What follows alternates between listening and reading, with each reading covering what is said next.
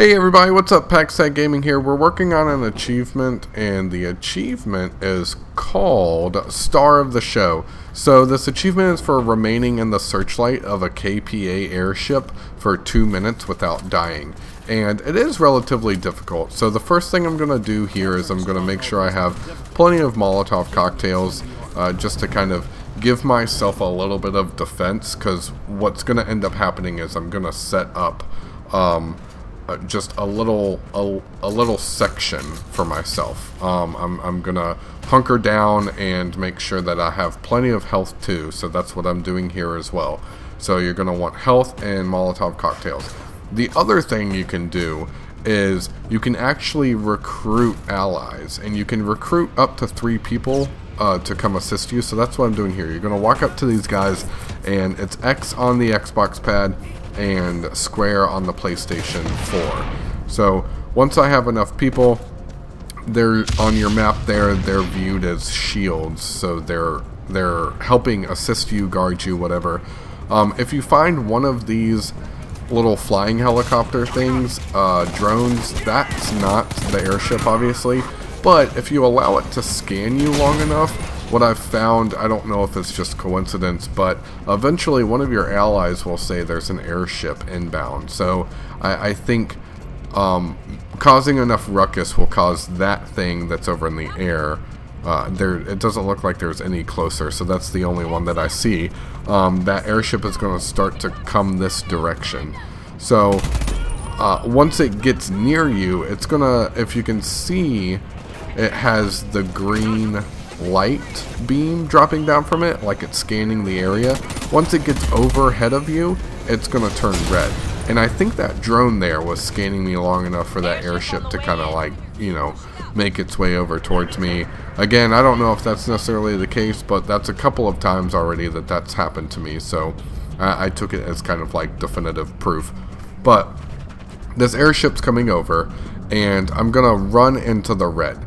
So that's when the clock starts. The clock is going to start 2 minutes and counting once you actually enter this little red beam here. And it's going to be signified with kind of like a targeting sound, and all of these enemies are going to start to swarm in on you. And this is where I just hunkered down.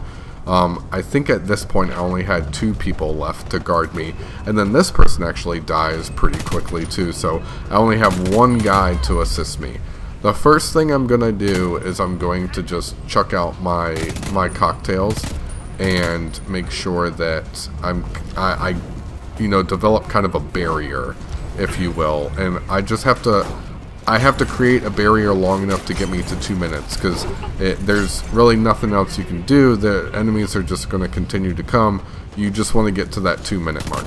So that's buying me a lot of time, and all of the health that I have stored away is going to buy me even more time. And this does get relatively difficult, especially because enemies have the capability of surrounding you from all sides. So you do want to make sure that you're being careful with that as well. There's a part of this achievement that I have some pipe bombs too that I just got, so I'm going to throw a couple of those out.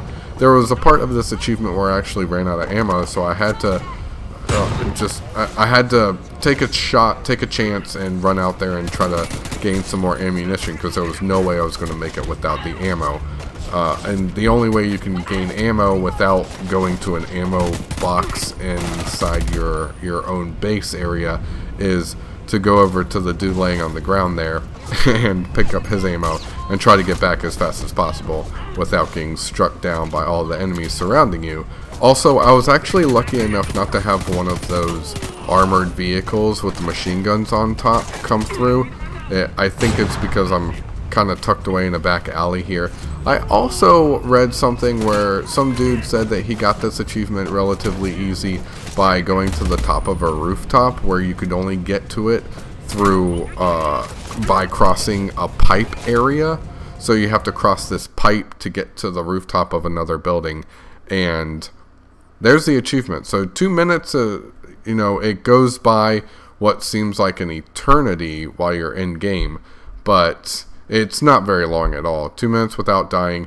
And now the trick is to to kind of escape from the radar of the airship.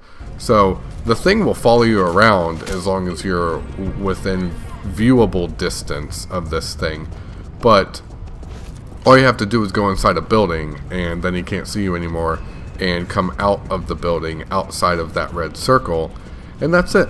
Hopefully this helps you guys out. Make sure you subscribe to Paxtag Gaming, and we got more videos coming from Homefront. Also, Overwatch comes out next week, so we'll be picking that up as well. And I think I'm going to play Ninja Turtles too. That comes out on Tuesday. So I'm gonna see what Ninja Turtles is about.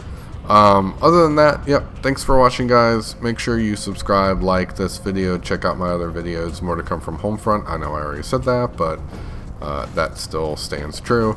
And yeah, thanks for watching. I actually this was kind of funny. I rolled up on some dudes and I was completely out of ammo, so I took them all out with knives. That dude's glitched up on top of something, but then he fell down. And then he actually glitches again. I slam him up against this car door, and he ends up going through the car and just laying down in the front seat. Yeah, it's this dude here, and I just like throw him into the car. This game's pretty cool though. Well, you know, shout out or whatever if you guys are interested in playing multiplayer or something. Just let me know. I'm playing it on Xbox. So, thanks for watching, guys. Catch you next time.